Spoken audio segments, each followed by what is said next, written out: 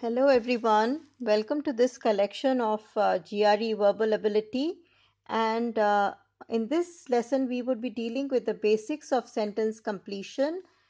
I am your educator Bhuvi Jain from Unacademy. You could follow me at this link given below. I have taken the GRE when I was in doing my engineering. So in 87, I have taken my GRE. The pattern has changed, but one thing remains the same, and that is that you have to really work on your words. Now, the basics of sentence completion are that first you have to read the sentence or the group of sentences that are there in front of you very carefully, slowly imbibe every word that you read, assess the flow of the sentence, see how the words go and see the trend of the statement. Look for verbal and punctuation cues which will help you determine what the word that you have to fill in has to be, the genre of the word. And if you are very sure, unless you are very certain that a particular choice is totally not appropriate, you do not strike it off your mind, right? If you are very certain that, yeah, this word just does not fit, it doesn't make any sense in this situation, then you mentally strike off that word and deal with the other choices that are given to you. Now, for example, let us just pick up the first example of the series. Enid Blyton was one of the dash writers of children's books, having written over 750 books in her lifetime, almost double that of her contemporaries. The choices in front of you are celebrated, famous, prolific, eclectic, and bombastic. Now start analyzing this sentence. What is the information you glean from that sentence which has been given to you? One is that Enid Blyton has written a lot of books. The second is that the number of books she has written is almost double that of people in her times. So, what are you looking for? We are looking for something that possibly fits with the above information and definitely something that has a positive connotation to it. So, we have identified something about the word that we have to fill in the blank. Now, let us try to analyze that situation. I have just written a small synopsis of the sentence so that for recall value. Now, pick up celebrated. What is the meaning of celebrated? Celebrated is someone who's famous. Now, she was famous, all right, yes. So, is it the perfect choice? I don't know, but it seems like a good choice. So, I'll write maybe. Now, does famous fit? Since celebrated fit, so famous also fits because they both are synonyms of each other. So, yeah, so this also goes under maybe. Now, let me pick up the word prolific. What is prolific? Prolific is someone who writes a lot. A prolific writer is someone who writes a lot. Now, this fits in totally, right? If somebody, one of the most prolific writers who has written over 750 books, it seems to fit very well. So, for me, right now, this is a yes because this seems to be a good answer to it. Now let us pick up eclectic. Who is eclectic? A person who derives ideas from a wide range of sources. Now, does this fit in this sentence right now? I don't think so. So for me, it's a total no. I'm crossing out this choice.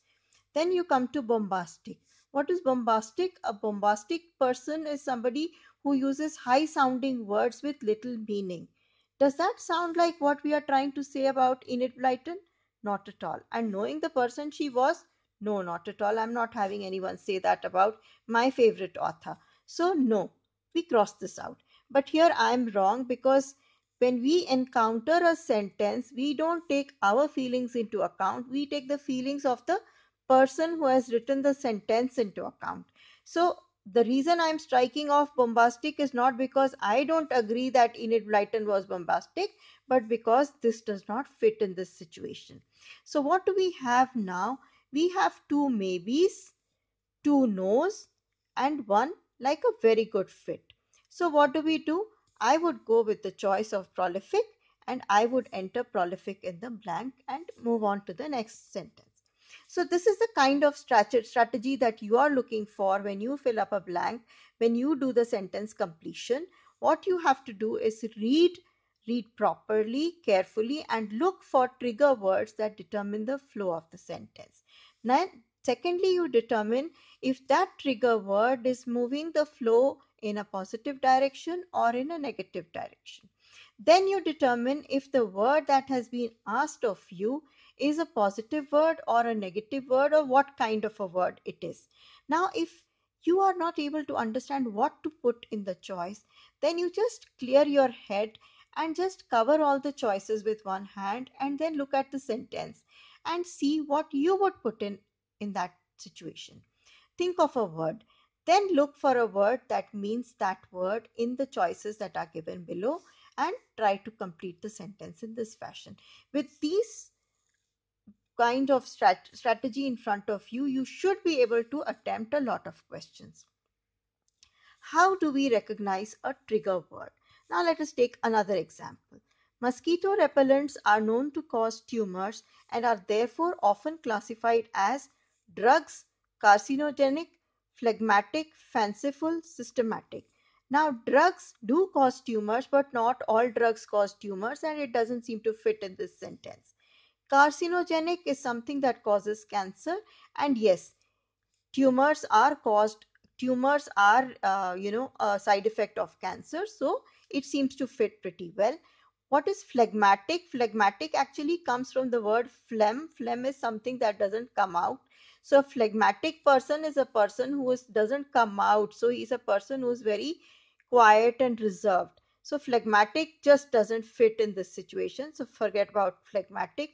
Fanciful doesn't fit in this situation. Systematic also doesn't fit in this situation. So we are left with drugs, which could be a maybe, and carcinogenic, which is a total yes. So we go in for carcinogenic. This is how you have done it. Now the trigger word therefore was therefore in that sentence. It was telling us the way, the direction in which it was moving. So there are some words that go with the flow. So like therefore, thus, there are punctuation symbols like the colon, semicolon, since, so you take a screenshot of this and crop it and save it for future reference. Similarly, there are words which go against the flow like although, yet, unfortunately. They all tell you something was going to happen but it didn't happen, kind of a thing. So they are going against the flow. Again, take a screenshot and save it for future use.